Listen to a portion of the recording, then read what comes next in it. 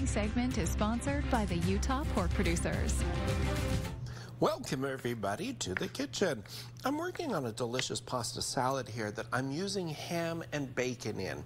And I want to tell you specifically about the ham. I always have bacon in the house because I like it for breakfast and that. But I always have a boneless, cooked, fully cooked ham in the fridge, because think about this. You can make salads out of it like I'm doing here. You can cut it into ham steaks, use them for breakfast. You can also add soups, add them to soups and everything. It is just seriously one of the most versatile ideas of food to have in your kitchen. When they go on sale, I just buy the little, the boneless hams that they have there. And if it's on sale, I'll buy 2 or 3, put a couple in the freezer, and use them as needed. Pull them out of the freezer and use them, because I make sandwiches out of them as well. So just a very versatile idea of keeping some cooked ham in the fridge. And so once that gets added into there, I have some cooked up bacon that I've already cooked. We're going to chop that up and add it to it. And honestly, I love bacon.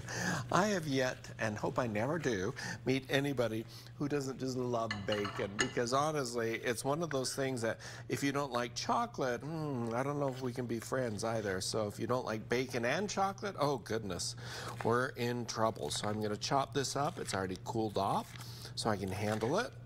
And this is also a great way to use up extras if you have some like from Easter or Sunday or something like this. Never throw things out. Always repurpose them into something different. Now, once you get all of that added into there, we're just going to start to add in the fillers, as I call them, which are going to consist of some cabbage that I have in there. Some celery is going to be chopped up, green onions. I'm going to add in some red bell pepper, and I'm also going to add in the corn, and I'm using frozen corn, and peas. And when I find these on sale, I buy a couple of them, because why not? You've always got to have a vegetable in your dinner plan. And so when you find things on sale, just like I look for those hams, I will buy a couple of them, put them in the freezer, and then that way I can build up food storage and have some delicious options to feed family and friends. All right, so I'm going to keep working here, guys. When we come back, we'll finish it all up with the dressing, and it's a really delicious salad. Yeah. It's looking. The following segment is sponsored by the Utah Pork Producers. I think it's picture perfect, Ron, just like this amazing pasta salad with ham and bacon. As far as the dressing, you're going to mix up some sour cream, and I like to use the one that has chives in it. Some mayonnaise. You can use salad dressing if you want to. I don't know why you would, but you can. All right, and then you're going to add it into the pasta salad, fold it into there.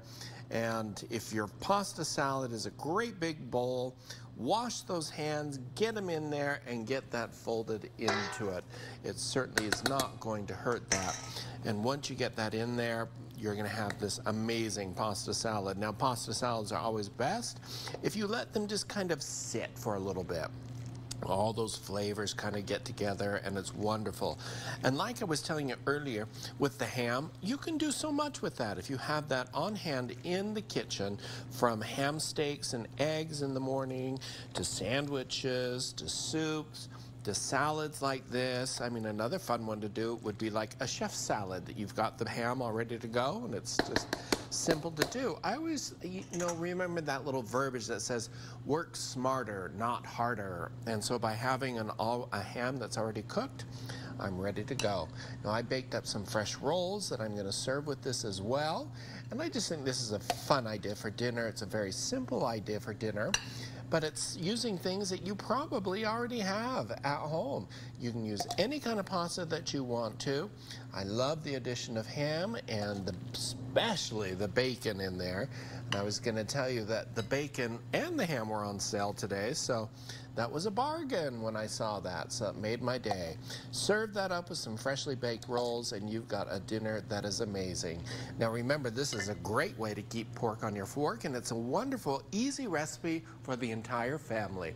The recipe's on KUTV.com. You can also go to my website, cookingwithchefbryan.com, grab it, and enjoy you a delicious pasta salad with bacon and ham. And Ron says, just keep scooping out onto that. I know, right? Me want some.